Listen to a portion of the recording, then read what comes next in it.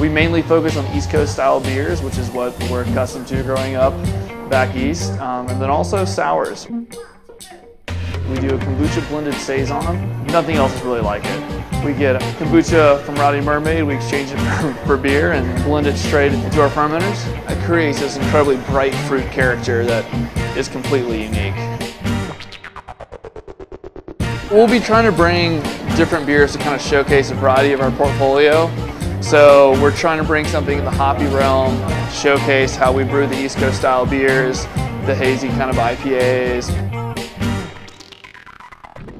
East Coast Transplant, our double New England style IPA. Extremely citrus driven, all coming from the hops, yeast that we use.